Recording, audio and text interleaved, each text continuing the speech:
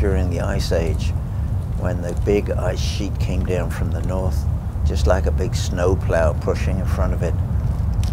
When the glacier withdrew, it left this great mound of earth stacked up against the Blue Mountain.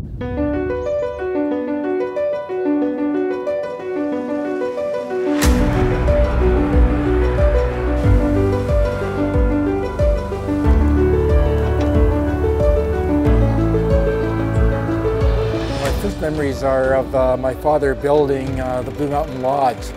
The conditions at the resort were very primitive. We did not have the lifts, grooming, and snowmaking that we have today. We get out of these at midnight. There's 4 guys getting into these.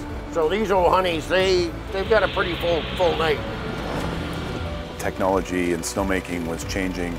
We're running 10 times as many guns as we were 20 years ago, and we happen to be doing it with the same number of people.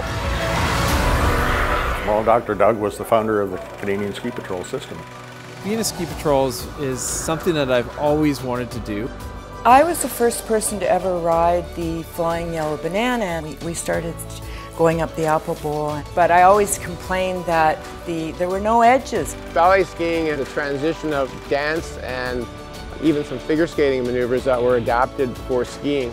I feel like I'm 20. The joy of the wind in your face and the fresh air makes everyone young at heart.